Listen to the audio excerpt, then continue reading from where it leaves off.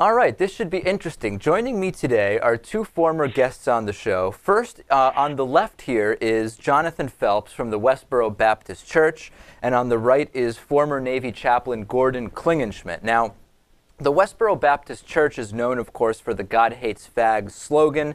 During his last appearance on the show, Jonathan Phelps said that homosexuals should absolutely be put to death. Now, on the other hand, former Navy chaplain Klingenschmitt believes that the solution to homosexuality can take the form of gay exorcisms, which he claims to have performed a number of, with about a 50% success rate.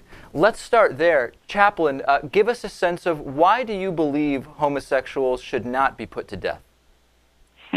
Well, I'm a Christian, and I'm not a Jewish person. Although I've received awards from the Jewish Welfare Board, the Anti-Defamation League has recognized me for defending the rights of Jewish people. I believe the New Testament of the Bible. It clarifies the Old Testament of the Bible, and I think there's a distinction if you look at the data from the Bible, that the God of the Old Testament is frequently described as hating some people, and the God of the New Testament is never described as hating people unless it's quoting the Old Testament. There is one time when it does that. But 43 times in the New Testament, I did a word study on the word hatred, and 43 times the word hatred is used in the New Testament, and it's never used in a good way. For example, Jesus commands us to love people and not hate people. The Bible says in Romans 5:8, God demonstrated his love for us in this, that while we were still sinners, Christ died for us. So the God of the New Testament is clearly a God of love and is never a God of hate. And so I believe in the Christian faith, not the Jewish religion, and that's why I'm different than other people. Okay, Jonathan, go ahead and respond to that. The chaplain making the case that the New Testament just doesn't indicate that God hates anybody. Well, of course, the New Testament is simply quotes, paraphrases, in large measure, the Old Testament. Look at Psalm 5:5. It says, God hates all workers of iniquity. And then look at Matthew 7 and Matthew 25 and Luke 7 and chapter 7 and Luke chapter 13. And it says, the Lord Jesus Christ talking on Judgment Day. And he says, those that are on the left, he says, depart from me, ye workers of iniquity. I never knew you. That knew you, that's a word that is talking about I never loved you. Now we have to define what the hatred of God is, and it's his purpose to punish the wicked in hell forever. The Lord Jesus Christ was the greatest hellfire and brimstone preacher that ever lived on the earth. And so that's what the hatred of God is defined as. And the love of your neighbor is first spoken of in Leviticus chapter 19, verses 17 and 18, where it says, it gives you the working definition in words to this effect, thou shalt not suffer sin upon thy neighbor, thou shalt by all means rebuke him about his sin, warn him about the sin that's taking him to hell, as a great mercy from the Bible, not from your notions in your head as to what you think is taking him to hell, but what does the Bible reveal as to what's taking him to hell? Jonathan, I want to get your reaction then, because we've heard the chaplain react to the Westboro Baptist Church God hates fags idea. The chaplain indicates that gay exorcisms can be successful. He says about 50% is his personal success rate on a gay exorcism. What is your position on exorcism as a solution to homosexuality, Jonathan? I'll answer that question promptly, but let me digress for a minute. That the love that is spoken of there can have no objective meaning unless you're doing it pursuant to the Bible, and that is to tell them about the sin that's taken them to hell. Okay. We don't hate any individual. In fact, we manifest our love towards them by warning them about the sin that will cost them their eternal soul, and without repentance, they'll end up in hell. Now, hell has to be a manifestation of God's eternal purpose to punish the wicked in hell forever, which is the definition of his hatred. And as it relates to the brother analysis, the Bible talks in terms of there being two types of children, those that are children of light and children of darkness. So some of that special brotherly, fellow elect, fellow Christian love doesn't necessarily apply to those that have reprobated themselves. Now, let's talk for a minute about that. Don't mean you don't preach the truth to them, because we don't own salvation. God may very well manifest himself to that. In fact, Paul says he was the chiefest of sinners. But the exorcisms.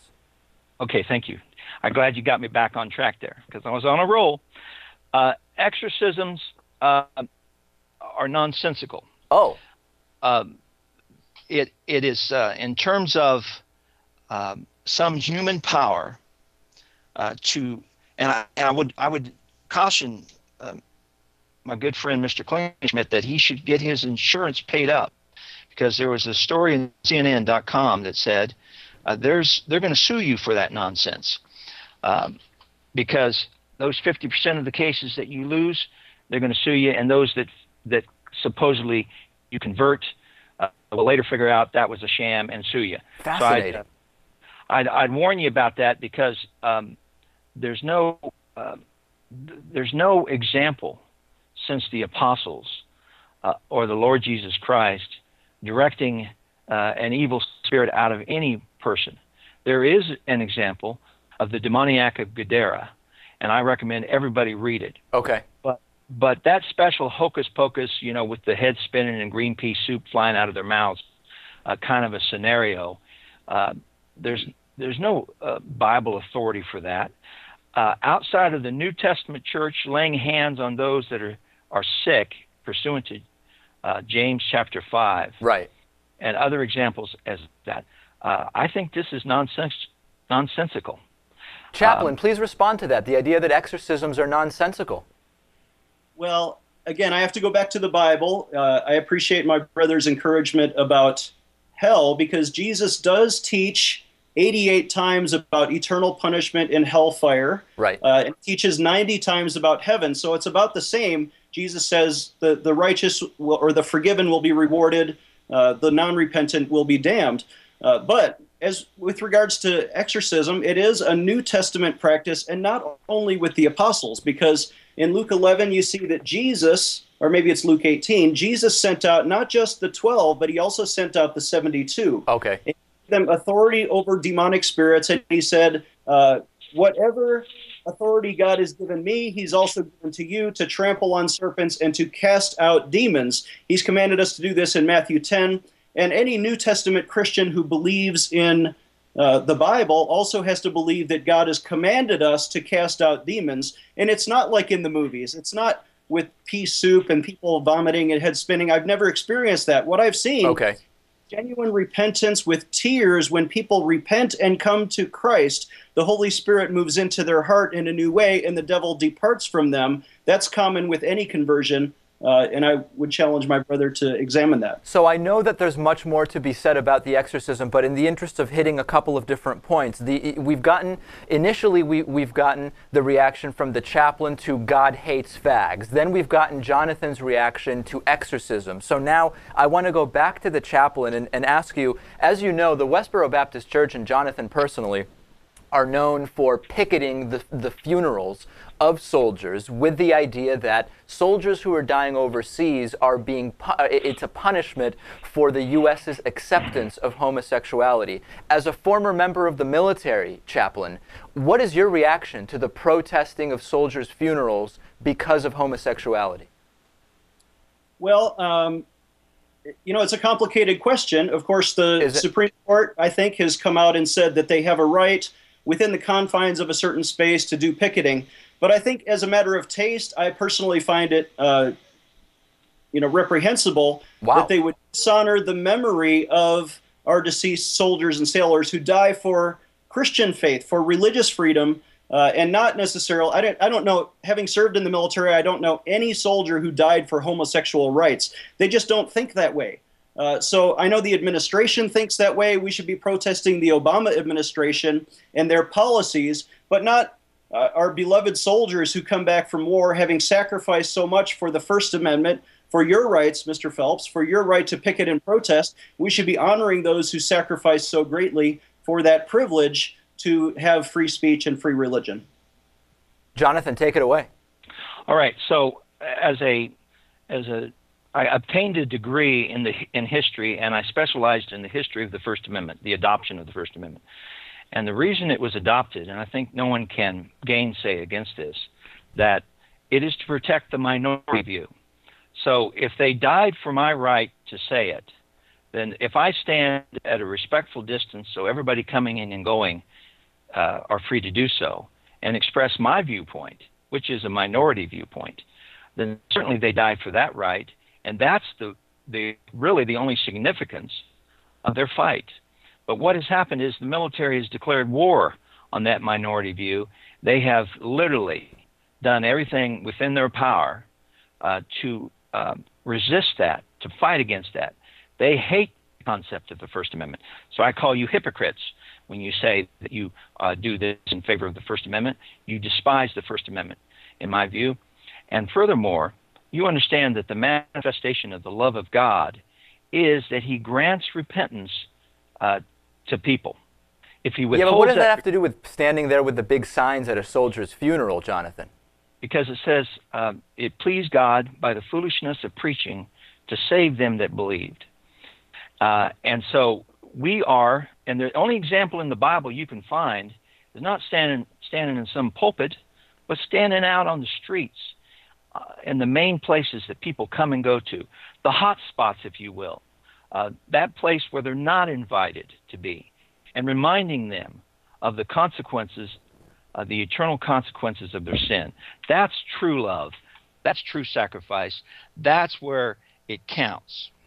Well, I have to tell you, I am shocked that two individuals who are so obsessed with being against homosexuality have almost absolutely no common ground at all on which they agree. I mean, Chaplain, we need to wrap up. I want to go quickly to each of you. Chaplain, is there anything you're very anti-gay. Of course, God Hates Fags Church is very anti-gay. Is there anything you agree with Jonathan Phelps on?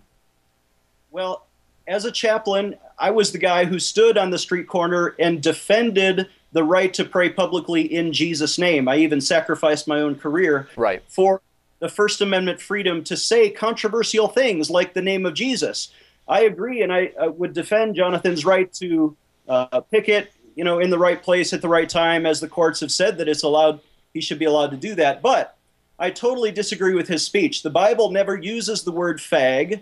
The Bible might refer to them as sodomites or homosexuals, but I think it's disrespectful in some way. The God of the Old Testament 45 times says that he hates sinners, but the God of the New Testament loves sinners. And so, but any agreement? My concern is that Jonathan wants to practice Judaism, and David, if you love homosexuals, then really what you want to practice is Christianity, because that's the God of the New Testament is a God of love. I'll just leave it there. Jonathan, I'll go to you. Anything you agree with the former chaplain about? Well, yeah, to actually answer your question, and he touched on it, and that is hell. And of course, by agreeing to hell, he has to then agree to God's eternal purpose to punish the wicked in hell forever, which can only be rationally manifestation of his hatred, as God defines it. He doesn't define it differently in the Old and New Testament.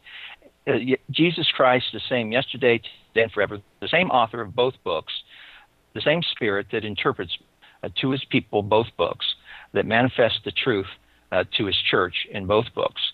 It's nonsense to talk about a different deity in the Old versus the New Testament. Okay, well, I guess then what we have here is an incredible situation where we have two completely unrelated and unconnected and incongruous anti-gay movements. We have been speaking with Jonathan Phelps of the Westboro Baptist Church and former Navy chaplain Gordon Klingenschmitt. Gentlemen, thank you to both for having the discussion. Thank you, gentlemen. God bless you, David. God bless you, Jonathan.